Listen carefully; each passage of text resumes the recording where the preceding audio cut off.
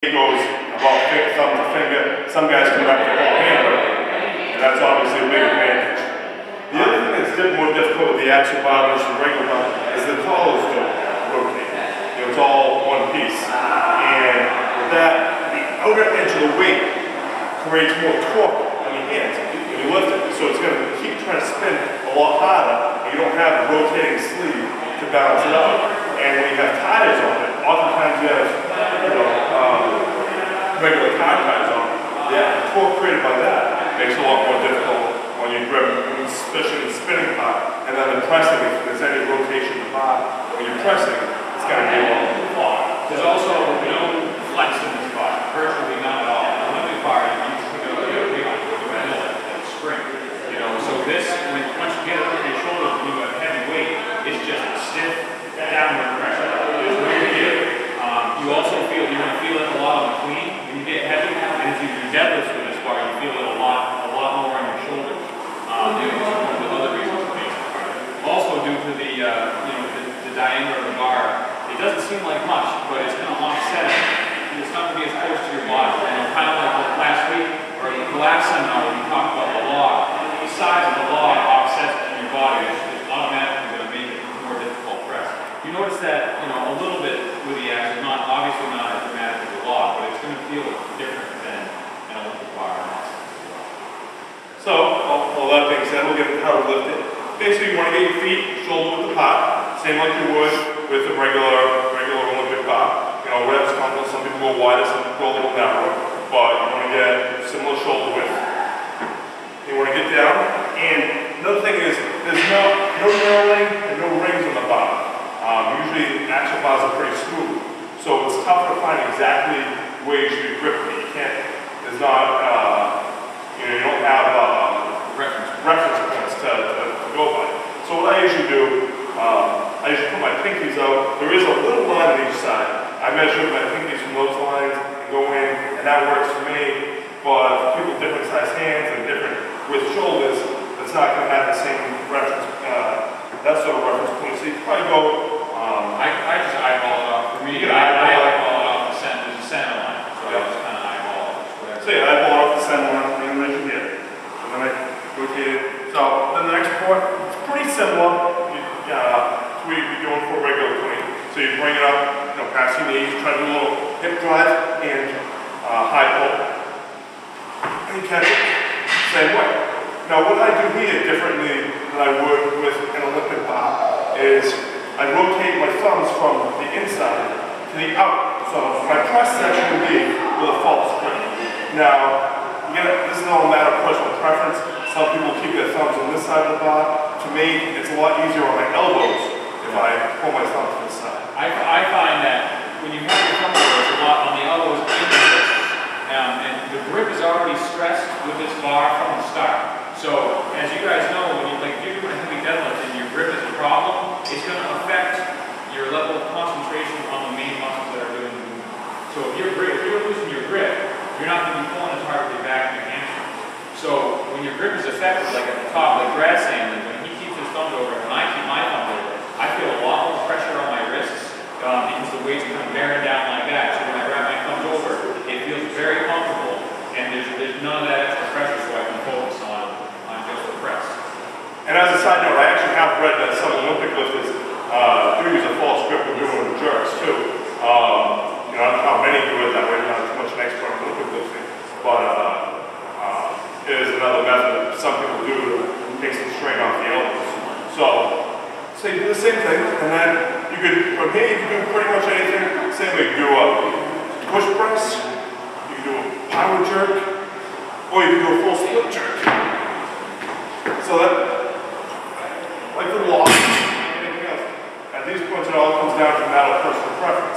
If you're strong in the hips and legs, you may want to do, a jerk. If you have strong arms and shoulders, you may want to just do strict press or push press, just because if you're in a competition, the amount of time, you're trying to get as many reps at a time, so that may be the fastest way you can do it. Ultimately, the pressing part, you guys do a lot of pressing in CrossFit, from what I understand, a lot of movements. And you transfer those right here. When I started messing around with Olympic lifting the short time that I did, I find this bar much more comfortable on my wrist and my hand than a 100 bar.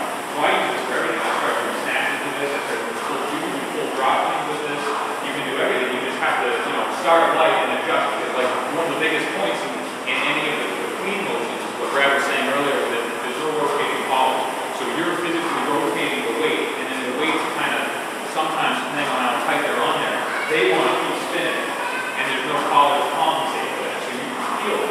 But ultimately, you can do, I used to do all my press, anything you can do with another normal bar, Olympic bar, you can do with this, and one of the biggest things is just grip, grip, grip.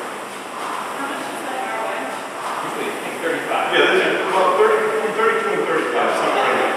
So it's a little lighter than a regular bar. So, but then you adjust the weight to wherever you are comfortable with.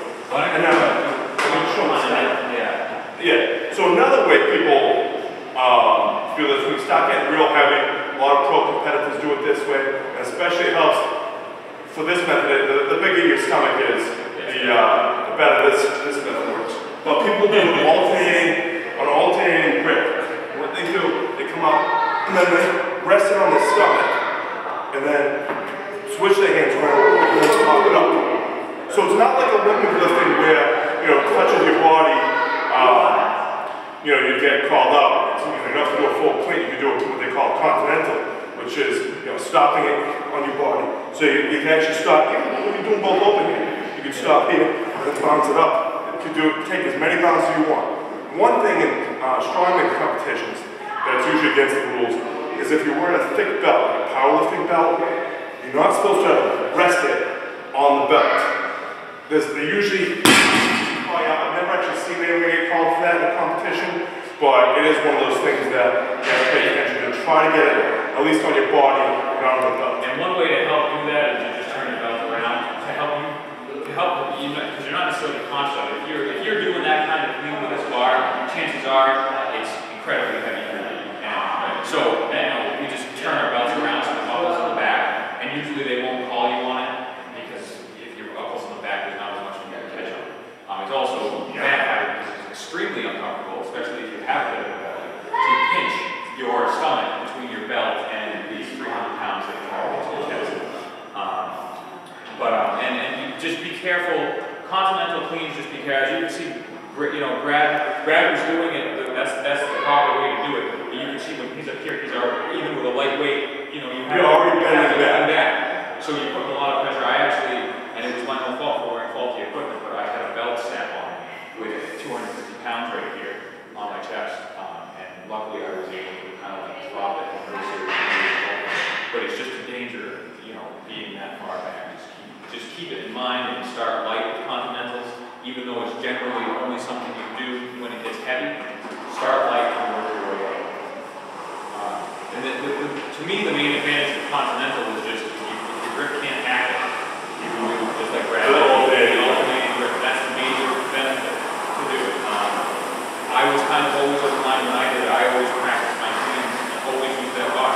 You can do grip work, just either picking up that bar on the side, pick it up and put it in the rack, and shrugs with it. Anything to get your grip, you use it for grip work too, and it'll just help translate. So when you're doing the press, like we were saying earlier, you're not focused on, oh, am I going to let it go? Like, you don't have to think about it. So, going over pretty much all the major points, so now the best thing to do is get someone to start lifting.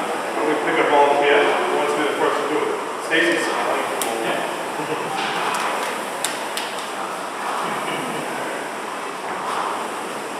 Okay, so you want to line up. Same like you would do, on this side of it.